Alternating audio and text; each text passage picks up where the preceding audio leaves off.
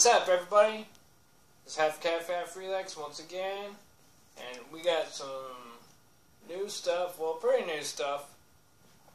Check it out, Neuro Fuel. I don't know if it's like the same kind of Neuro in the bottles or whatever, but anyways, let's get to this other business.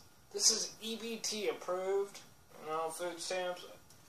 Most energy drinks aren't, so that's why I mentioned that. And it's $1.39. I got it for $1.39 a piece.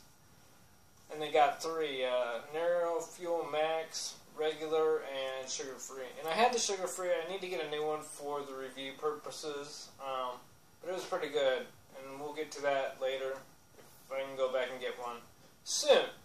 But let's get to this Neuro Fuel Max. What this is a mood enhancement formula drink. The tagline story is Neuro Fuel may increase the brain's healthy nerve function and structure to enhance coordination, intelligence, and recovery. Neuro Fuel may increase dopamine and serotonin, which play a large role in motivation, happiness, concentration, and a sense of well-being. Now here's the kicker, guys. Check this out. There's a warning label. Caution, this may intensify your euphoric effects with alcohol and other chemicals. So, what the fuck? But, anyways, I had the sugar-free when I had bronchitis and sinus infection for 3 weeks. And I just happened to crack one open, and I felt so good for a few hours. Well, more than a few hours, really, but, anyways, I liked it. The flavor of that one was like a lemon lime Sprite, 7-Up type. It was really good. The energy and the feel-goods and everything was amazing. So, not hating, it's just weird because it's all talking about how healthy, and then it goes into this warning label.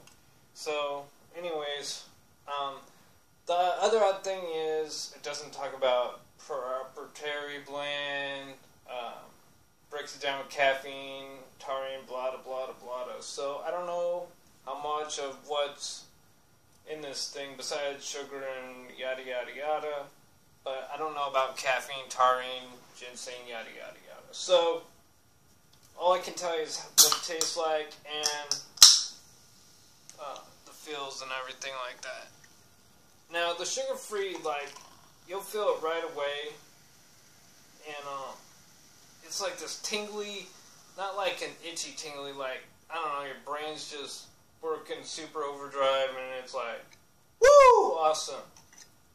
So, it's yellow, smells kind of weird, it's citrusy, but I can't really tell you what it smells like, it just is weird. An orangey, lemon, lime.